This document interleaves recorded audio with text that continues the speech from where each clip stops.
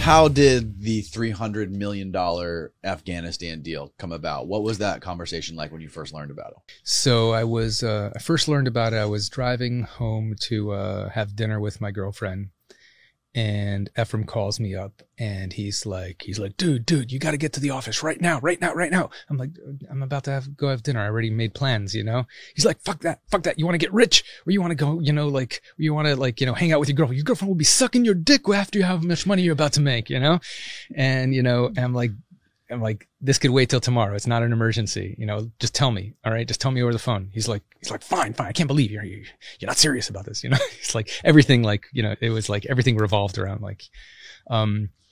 and so he's like, I just saw this massive contract, and it's all the kind of stuff that we've been dealing with already. So we've got great connections for it. This is going to be the biggest thing we've ever done,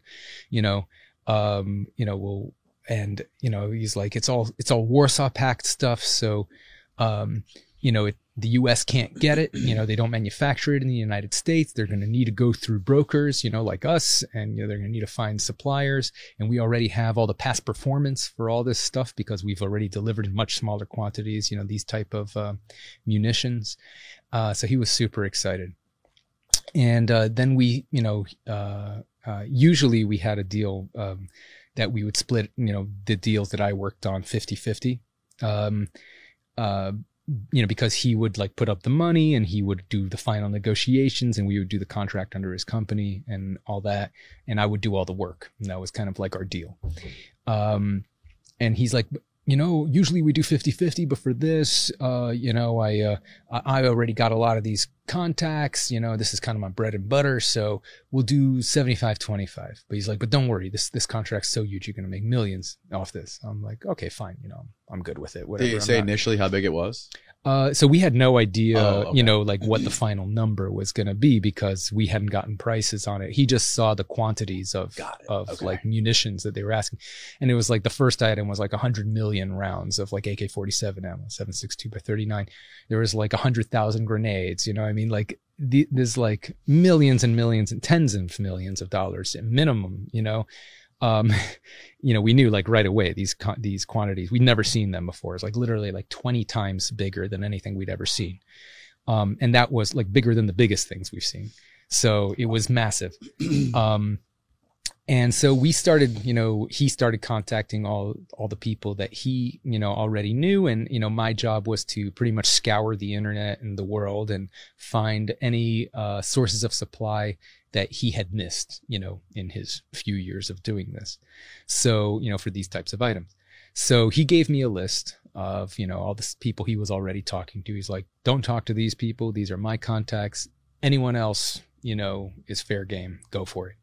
So, I spent probably a month and a half. I don't remember the exact time frame, but of, just all day, I would go through these massive lists of arms suppliers that there were these directories online. Half of the entries were old and not relevant anymore. And the phone numbers didn't go anywhere, and most of them didn't have email addresses. You had to call up, and then they don't speak English, and you have to, find the one guy in the factory that speaks English, and his English is terrible. And then he gives you a fax number. You have to fax them what you want. And then they it's a whole rigmarole, they're not built for doing business really, because these are all the remnant where we were finding these items were only made in the Warsaw Pact countries because it was all Warsaw Pact munitions. It was all munitions. It wasn't weapons. This contract. It was the idea was to supply the Afghan Army and police for the next 30 years. That was the idea, because this was the last year of Bush's presidency.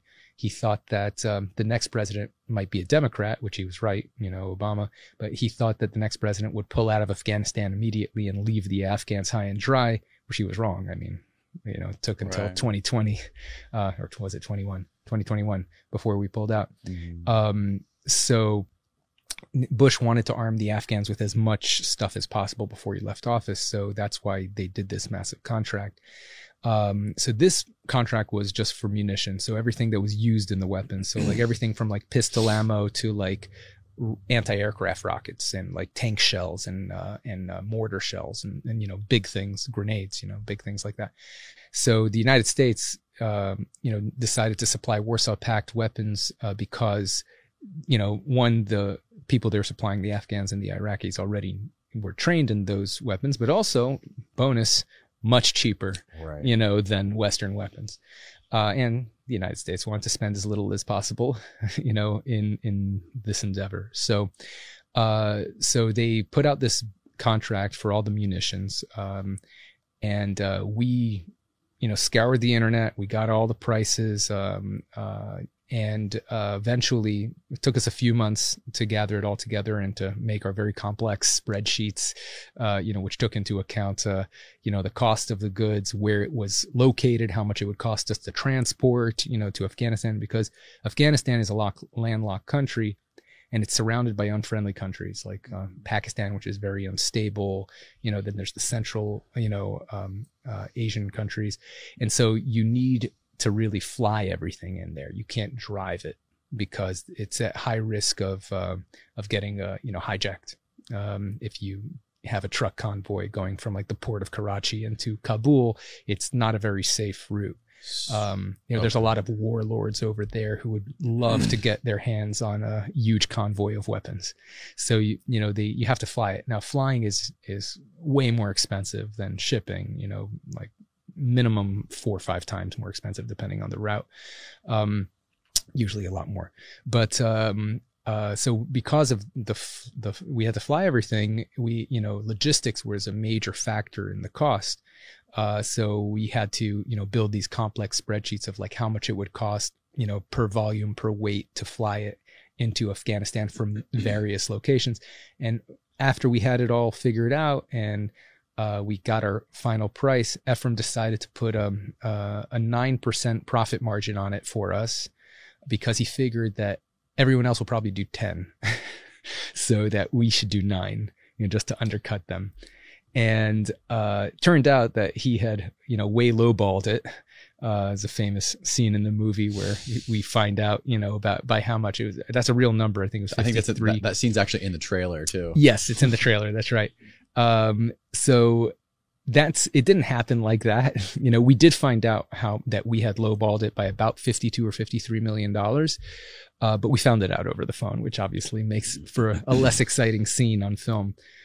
That scene did happen where, it wasn't me, actually. It was Efraim and Ralph went to Rock Island Arsenal to meet with all the government contracting officers, before they gave us the contract. So they met Efraim in person before giving him that contract. He brought Ralph because Ralph is an older gentleman. So he figured because he's so young, he needed like an older guy to, make them feel a little bit more secure.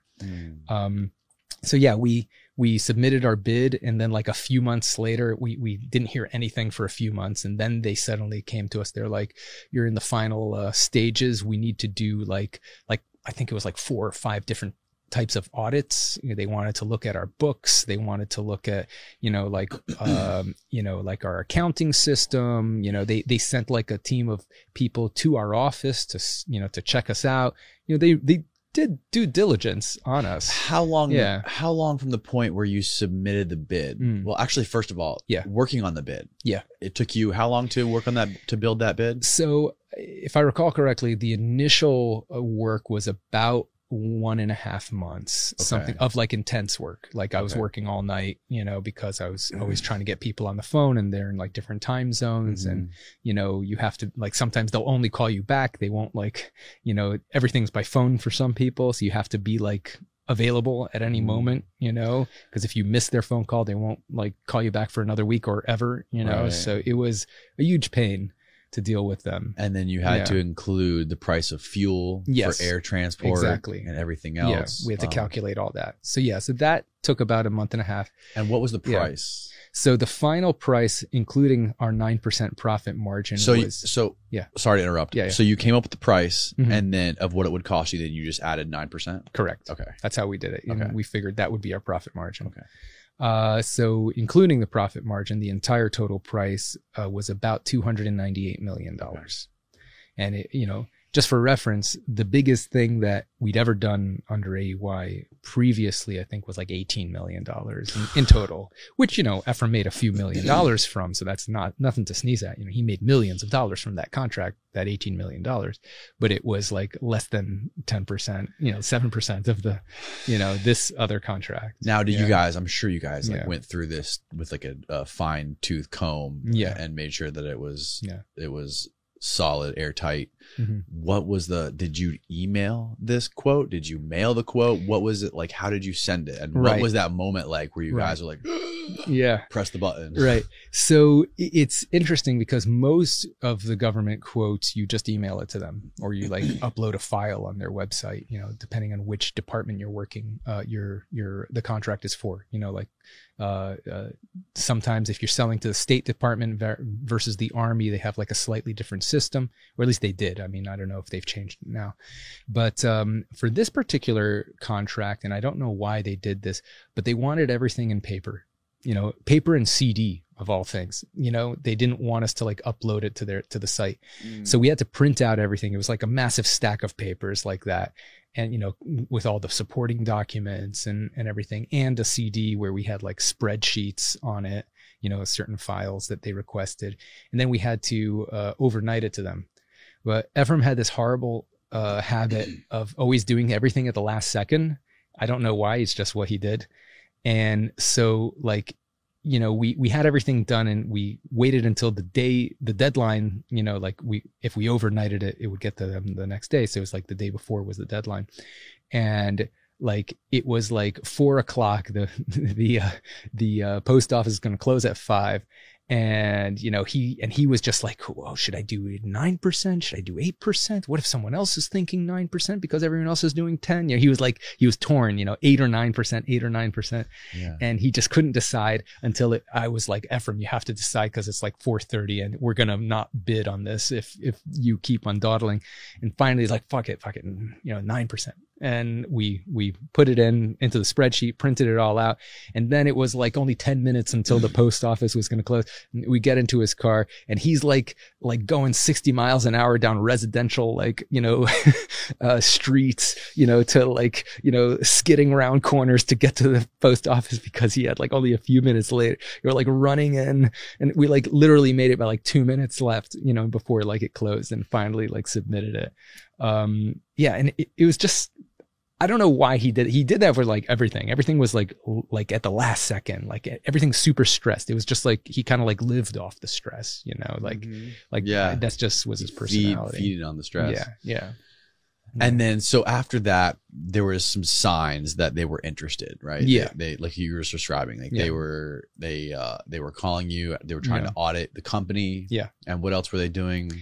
So there were a few different audits that they had to do. So first, they didn't speak to us at all for like, I think something like 2 months, you know. Wow. Yeah, we were like, oh, well, we probably lost, you know, that's why we didn't hear anything. Just kept moving on. Yeah, we just started working on other things, you know. We're like, okay, we spent the last 2 months working on this huge thing, you know, it's a roll. We thought it was a low chance of us winning. Oh, really? Yeah. We didn't think that we had a high chance. We were like, you know, everybody in the industry is going for this contract, including like the biggest players like General Dynamics, multi-billion-dollar company, ATK, you know, like these are like publicly listed companies. They have like a department with like 100 people who are doing what we're doing, you know, just 2 guys, you know? So we're like, you know, these guys have been doing this business for decades and they have like huge teams of people. They're probably going to beat us, but we technically qualify to bid, you know, because we have the past performance. So we could bid. It's not like we're automatically disqualified. So we have to bid, you know, because what if we win? You know, right. It's like a small chance, but such a big upside. So that's why we bid on it, but we didn't really expect to win. We thought it was a small chance. And then like 2 months later, suddenly they called us up and they're like, you know, we have to do some due diligence. You know, we're making our final decision soon. And part of that final decision, we have to do all these audits. And we're like, whoa, we're like in the final running, you know, like we didn't know that we were the number one choice or anything. We thought maybe they're like, you know, they narrowed it down to like 3 or 5 companies, you know, out of everyone who bid. And I think it was something like 30 or 40 companies bid, something like that. And, you know, we thought that they were like narrowing it down, and now they had to do all this like due diligence on all the companies because it's a massive contract. They didn't usually do this. In fact, we never had this done on even the $20 million contract. They never did this. But for a $300 million contract, it's a whole other level of, you know, homework that they need to do. And so they wanted, you know, as I mentioned before, they wanted to see our accounting system.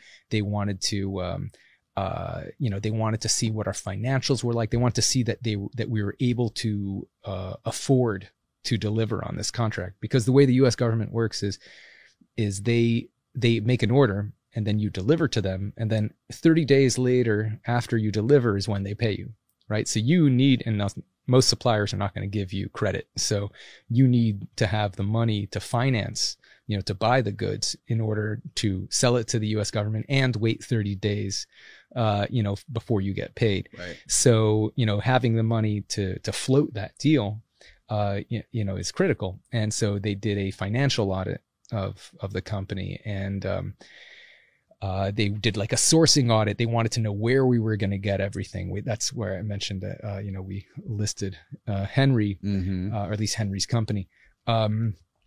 And, you know, we had to tell them where we were getting everything, what our logistics plan was. You know, they really wanted us to tell them how we were going to do everything.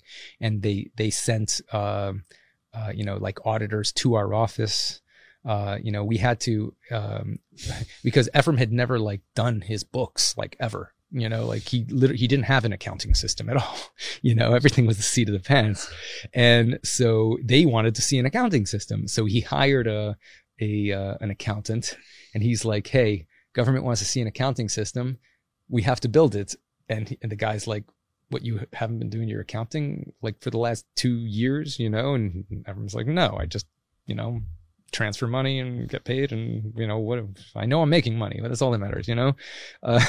And so he had to like go and backtrack on all the deals Efraim had done and input it into an accounting system so that, you know, it looked like Efraim had a rock solid accounting system that had been going back a few years, you know. So that was just like one component of it. And, you know, and then they asked him to come and meet them in person, in Rock Island Arsenal, which is where, the contract was being managed out of. And that's when he took Ralph, you know, and met them in person. So yeah, I mean, it was intense. And they actually did tell him that he underbid by $50 million. He did, but not in that scene. They told us over. Yeah, right. I actually am the one who found that out, because I was the one dealing with, this was already after we had won the contract and we were already starting to like deliver. And I was talking, I kind of became friendly with one of the contracting officers. And, you know, I was kind of just schmoozing with him on the phone, you know, and, you know, just talking. And he's like, oh, you guys, you know, you're really kicking ass. You know, you're really saving us some money. And I'm like, oh, is that right? And he's like, yeah, you were like way cheaper than everyone else. And I'm like, really? How much? And he's like, well, I shouldn't be telling you this, but between me and you, you know, you guys came in like 53 million under. I was like, oh my God. And I told Efraim, and he's like, fuck. Fucking couple of schlemiels. Yeah. He was so pissed. He's like, we could have made so much more money. Yeah.